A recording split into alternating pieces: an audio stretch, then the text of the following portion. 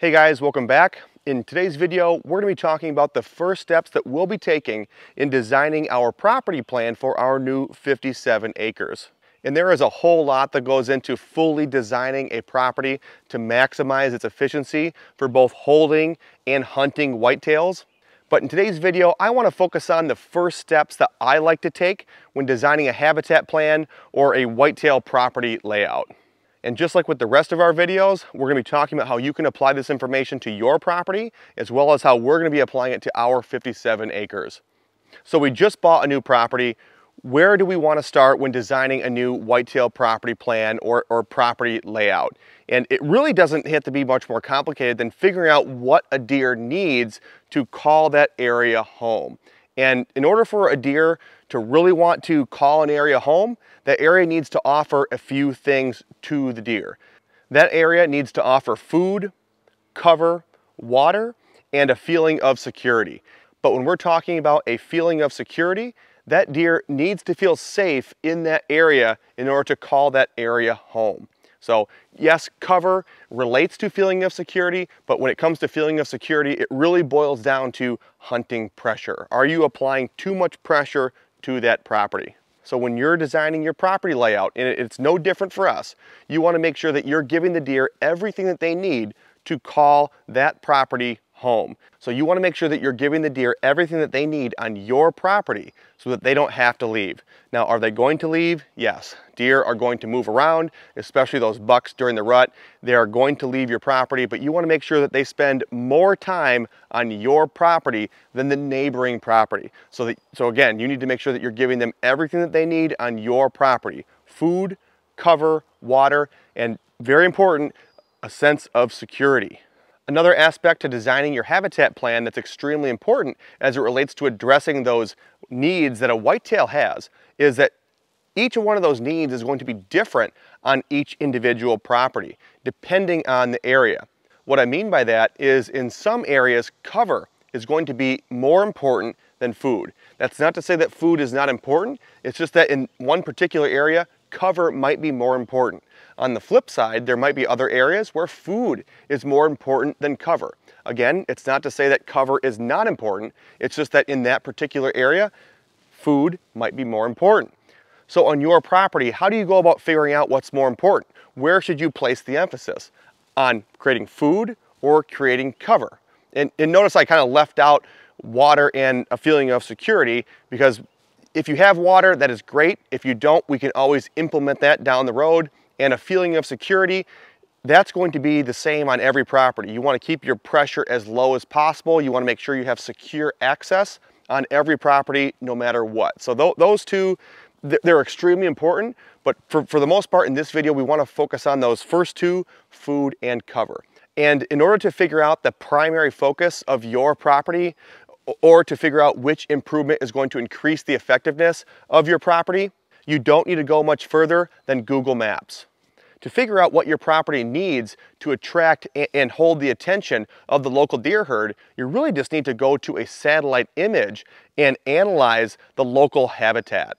So for me, and again, this property is no different, I like to use Google Earth, find my property, and then I zoom out to view, the square mile, square 2 miles, square 3 miles surrounding my property. And I really try to focus on, what is the area providing the deer from that needs list that we talked about earlier, food, cover, water, feeling of security. We hunt in Michigan. We can assume that there's a bunch of hunters surrounding our property. So, that one's going to be taken care of with our hunting tactics. But from a food and a cover perspective, what is the property offering the deer, or what is the area offering the deer, and what is the area not offering the deer? And there's going to be a few different scenarios depending on where your property is located. Our previous property that we just sold was located in an area with very little cover. So the area had a whole lot of food. There was a lot of ag fields surrounding our property. So that would be an area that would be considered heavy ag. And in this scenario, there's a lot of food in the area, not a whole lot of cover. So the deer in the area are lacking cover. So on our property, one of the primary focuses was adding cover. We wanted to add as much cover as we could to that property. Now again, that does not mean that we are neglecting food. We still made sure we had, great food plots on the property, but our primary focus over the 3 years that we were there was to add very secure cover.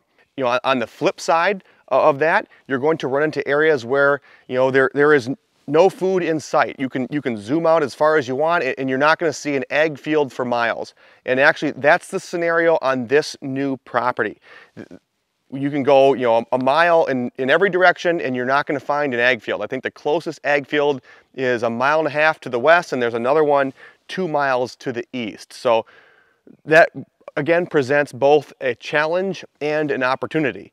So the challenge is there's not really a whole lot of food in the area. The opportunity is once we install food onto this property, we are going to be drawing in a lot of deer from the neighborhood.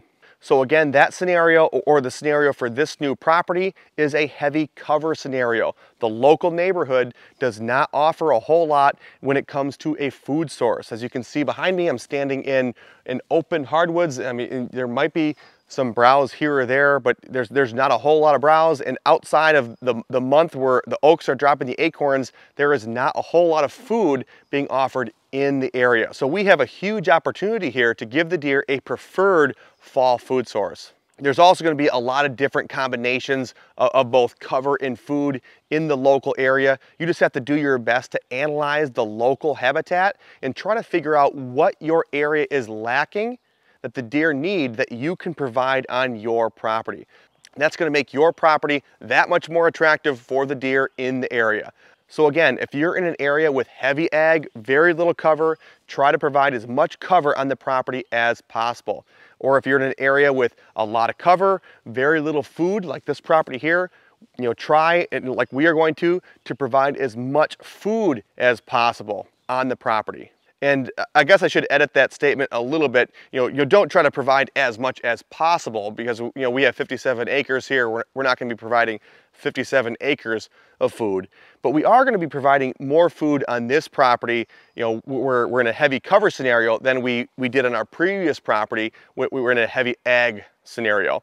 So we want to make sure that we're providing everything that a deer needs on our property to increase the chances that the deer want to call our property home, while at the same time placing an emphasis on what the deer are lacking in the local area. So again, for us on this new property, because we're located in an area with a lot of cover, and it doesn't matter what that cover is, it could be a swamp, it could be open hardwoods, it's just an area that doesn't offer a whole lot of food for the local deer herd. Because we're in an area that does not offer a whole lot of food, while we're designing our habitat plan, putting together our parcel layout, we need to make sure that we're carving out a lot of space for future food plots. So that is going to be the first thing that we're going to be doing with our habitat plan, is finding locations for food plots. And determining the locations for the future food plots on this new property wasn't that difficult, only because the food plots are placed in the only locations that we can actually install food plots. However, that's not the case with most properties. Most properties you can put a food plot in a lot of different locations. However, before deciding on a location for a food plot, there are a few factors that you should be considering before installing food plots on your property. And to make sure that this video doesn't go too long, we'll talk about those factors in a separate video. But as far as where to start your habitat plan, or where should you be placing an emphasis when designing your layout or working on those early habitat improvements, you really need to be analyzing the local habitat and try to figure out what is the area not providing the deer herd. And whatever that is, whatever the area is lacking, make sure that that is a top priority within your habitat plan, within your design. But guys, that's going to wrap it up for today's video on how we like to start the habitat design process and how we started the design process for this property. If you guys have any questions, feel free to drop those in the comment section below. I'll get back to those as soon as I can, and we will see you guys in the next video.